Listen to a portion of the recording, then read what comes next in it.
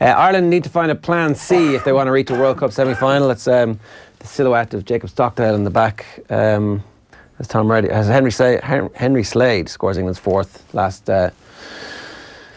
week, and then ticket touting rampant, rather than the Six Nations. €419,000 for sale on Viagogo. That's a report from The Guardian this morning. Keith Earle says he was hit late twice by Maro Itoje, but doesn't want to linger on it. And then there's a story about Trevor Francis, the first £1 million player to move when he moved to Forest in '79. Was Trevor Francis a good player? I don't really remember him that much. Oh, little bit before my time, but I remember watching a little bit of him play. Yeah, fantastic player, dribbler, technical qualities as well. Who after him? Who would you compare him to? It was difficult. He was quite tall, Trevor, like 6 foot, because he used to live in I remember speaking to him, a bit of a funny old character, Trevor, to be honest with you. How so? Yeah, a little bit kind of, I didn't know him too well, to be honest with you, but the time that he played, he would have played, football, rah. He played that era of football, but kind of quite well-spoken. Trevor, wouldn't have been one of them. I wouldn't have thought in the dressing room, in with the crowd, so I maybe stood aloof a little bit from the crowd. Did he play abroad for a number of years, Trevor? I don't know, actually. He strikes me the type of player could have flourished on the continent. So what you're saying that he played in America? Maybe a little bit of the Eden Hazards, physically being a different type. In terms of technical ability. Wow. And considering the type of pitches, as you know, they played on back in the day, and in terms of how the game was played, in terms of tackling, etc. So he's a hard man on the pitch, but not so much off it. No. Is that what you're trying to say? Well, I wouldn't say a hard. No, that's not what I'm saying at all. Have you been listening to what I've been saying at all? Well, I said he was well spoken. That's what I mean, as in like Hazard. Where did the hard man come from? Well, no, I mean the rah on the pitch. That was the era. The era. So he was kind of an anomaly in the era. A bit dainty. Right, okay. Trevor, a little bit dainty, that he would have been described. That fits the description perfectly. I'm trying to dig you out here. I'm trying to dig you out a little bit. Thank you for that. Oh, he played for Atalanta for a season. And Sampdoria. He did play for Sampdoria. I forgot about that. Yeah. Okay. Absolutely. Just flourished over there, actually, Sampdoria. Graham Souness would have arrived on the scene as well. Did Graham play with him?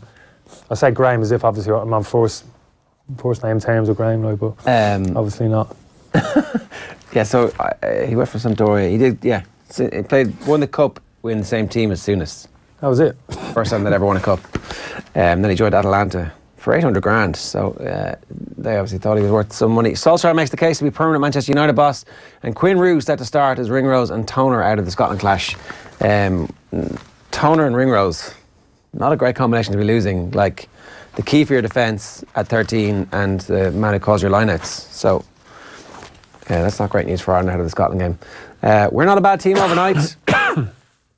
Earls hits back at Ireland's critics and Kieran Shannon's stuttering start, but 2019 can still be golden year for Ireland, and he makes a comparison with the years at year 2000. Year 2000, we get absolutely destroyed by England in the first game, 50 points to 18. So that was under Warren Gatland. What happened in the Scotland game? Scotland game, we absolutely hammer Scotland. Then the second week out, there was a week break back then. Beat them 44 points to 22. Brings in a raft of changes. Like new half-back pairing in Rog and Stringer, and a number of other things that are changed throughout that day, and they play a lot better, and they win. Obviously, they go to Paris then after that, and Brian O'Driscoll scores that try, and then they lose. And then they lose to Wales at home. How do you remember all that? Did you say back in 2000? He read it this morning in the paper. Oh, literally. I didn't read it this morning. It's right off the top of my head. You were 2. It's right off the top of my head. I'm giving you too much credit there. I wasn't 2 in 2000. That's harsh, Ger. That's really hard. Like the ageism that goes on in the studio is disgusting. He knows his rugby, Eoin. I'll give him that. He does know his rugby. What age are you? Come on. It's 5.5. Okay, 5.5. Nichols banking on Clan to blaze the trail. Paul Nichols yesterday outlined his hopes and dreams for securing an 11th trainer's title, while also warning his rivals Clan des Obeaux, the King George VI chase hero, and leading Magner's Cheltenham Gold Cup contender, Bulmers, was ready to join the select band of superstar chasers. So that's that. And then top spot in sight for title favourites. Manchester City are now the shortest price of any team to win the league. They are odds on, and Liverpool slight odds against.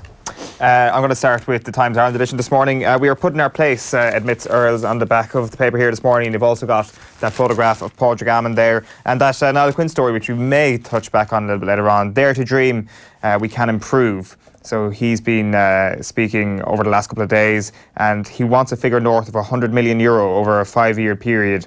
That's what he thinks is necessary to put his dream for Irish football into reality. Just to touch on one story on the inside of the paper, Matt Dickinson writing this morning in the Times that stakes high at Doctors' Tribunal. It'll be covered across most of the papers, particularly in the UK this morning. That is because the tribunal of Dr. Richard Freeman begins in Manchester today. So he resigned from British Cycling 16 years ago. He's alleged to have ordered testosterone in May 2011. So 30 sachets of Testogel showed up in his offices, and he's got to prove that it wasn't for performance-enhancing reasons. That tribunal starts today. It reminded us of this image when his book arrived into the office last year. Of course, Dr. Richard Freeman is at the centre of the Jiffy Bag scandal, and the Jiffy Bag was what contained the line where medicine and sport collide by Dr. Richard Freeman last year.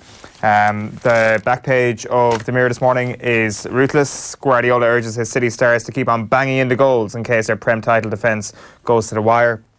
And it's the same story on the back of the Star this morning. City won't crack. Pep turns up the title heat on nervy Liverpool. You've also got an FA story here asking Klopp to explain ref views. So he's been asked by the Football Association to submit an explanation for his criticism of referee Kevin Friend after Monday's draw against West Ham. What did he say? It was weak. I've got to be honest, it was really weak.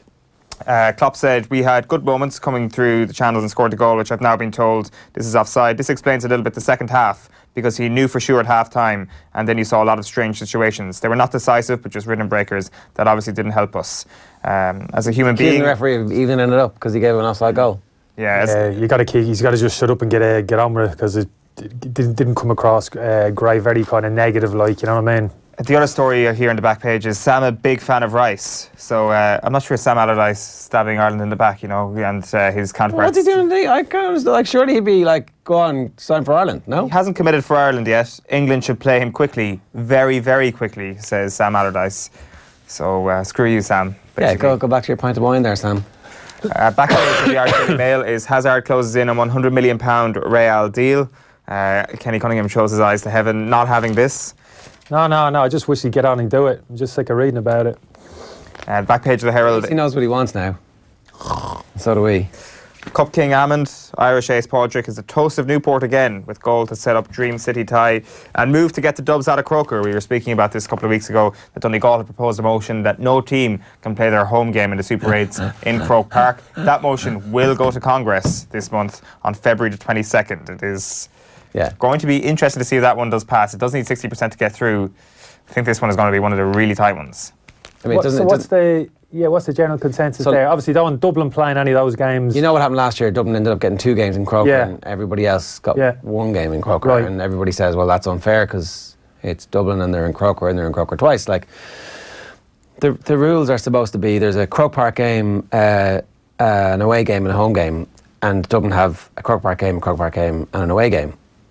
If they changed the designation of the Croke Park game to a neutral game, everybody would have a neutral game, a home game, and a Croke Park game, except the team who plays Dublin. Now, Dublin aren't going to be allowed to have a home game in Croker, and Dublin might end up having to play Mayo in Portlaoise or Clonus or, I mean, Belfast if they build that stadium at some point, or Cork or Killarney. It depends. If Mayo win the Connacht Championship, it's not going to be against Mayo. So Whoever. Yeah, for me, the way I look at it, there's every chance. They haven't deciphered the fixtures yet. In Dublin Super 8 group, it's going to be Dublin, the Connacht winners, and the Munster runners-up and the Ulster runners-up, or the team that beats them. So there is a situation where Dublin could have to play a Tyrone, a Donegal or a Monaghan at home, but they're not allowed to play it in Croke Park. So suddenly it could be Dublin against another Division 1 team in Parnell Park. It couldn't be, though. It couldn't be. Surely not. So therefore, Dublin would then have to play a home game outside of their own county, which just seems ridiculous. The idea should have been that they can't play a neutral game in Croke Park, because let's face up here and let's address the elephant in the room.